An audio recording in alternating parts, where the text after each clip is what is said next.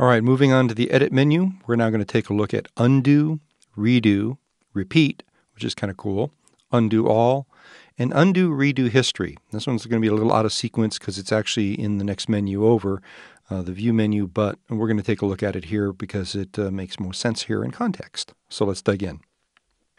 Okay, so we've got our good old Ha jingle file open here. And I have, prior to this particular lesson, already done some stuff to the file. So let's take a look at what we've got here under the edit menu.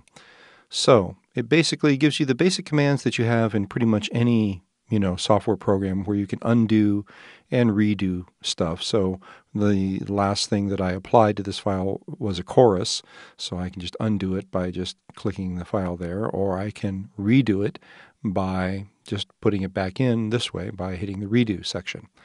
Now, I can also repeat effects. So for example, if I have an effect that I want to repeat in multiple places, and I have, let's say, markers in a particular file, and I want to jump to another spot and I want to repeat the exact same effect multiple times, they give you a really cool and easy way of doing that. So if I move the cursor, say, to a different location here on the file, and I select that area, then when I go up here to the edit menu and I can repeat the previous applied effect, which in this case was the flange wah-wah, and I just keep repeating it. And I can just, keep selecting areas and keep repeating it over and over and over again until I'm happy with what I've got.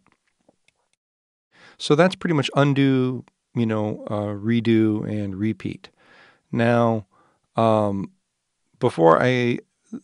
the bottom of this menu is the undo all, and it literally does what it says.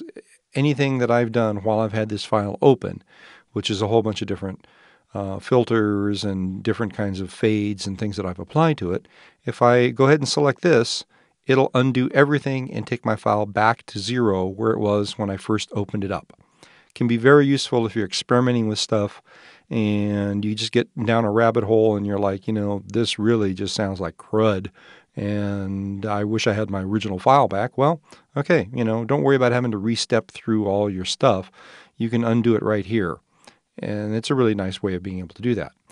The last thing I'm going to show you here is under the View menu, and again, like I say, this is a little out of sequence, but I'm jumping ahead, is an undo redo history choice. And you can do Alt plus 7, you can do Alt plus the number 7. This is a really cool feature. It pulls up an undo redo history. So, and you can actually see it in real time. So if I undo something, it now puts it down in the redo section. If I undo something else, it drops that down in there. And it keeps a running history of what's going on. I can also see how the file was at any particular moment because I can play the file based upon this little play button here. And it'll play just the section that has been affected.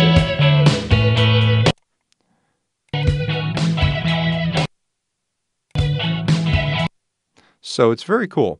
You can also take things from here, and it's good to be able to see the history because you can see exactly what went on with the file, when it went on with the file, and you can keep this open and it updates dynamically. So if I come in and do a new effect here, let's just do something funky, like I'll throw just a delay on here.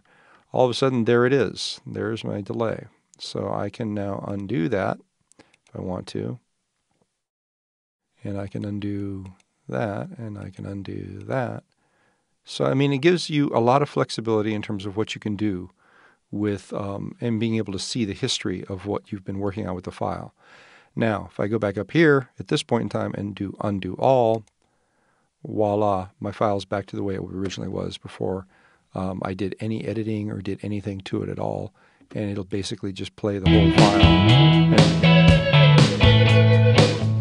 And none of the effects, none of the stuff that I've done, none of the flanges or anything at all is there on the file. It's basically back to the way it was when I first opened it up.